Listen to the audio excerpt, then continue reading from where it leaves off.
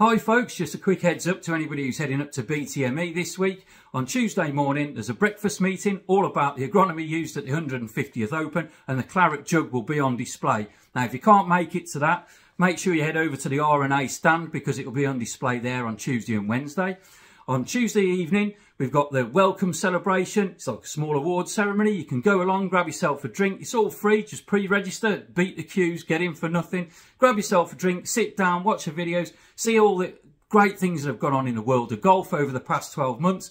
And then on Wednesday morning, if you didn't overindulge on Tuesday night, there's a fun run, 5k around Harrogate Town Centre. Unfortunately, I won't be there for that, but I will be thinking of you all when I'm eating my breakfast, and then I'll be back in the show when it opens again at 9. See you all there.